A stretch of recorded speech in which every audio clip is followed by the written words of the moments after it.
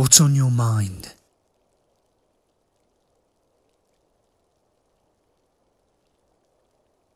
Yes, love? What is it you're wondering? It does seem to be appropriate, doesn't it? But no, love. Remember, I gave them to you before we knew you were. Truth is, well, probably sounds foolish. Brynjar once told me they were my mother's favourite flower. So when I saw one and looked at you, I just wanted you to have it.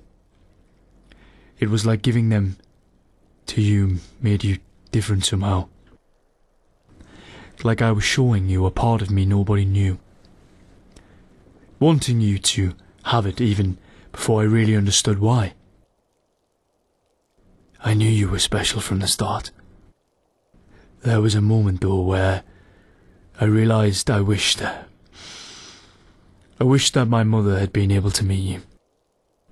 I guess you could say my giving you her favourite flowers was the closest I could come to sharing her with you.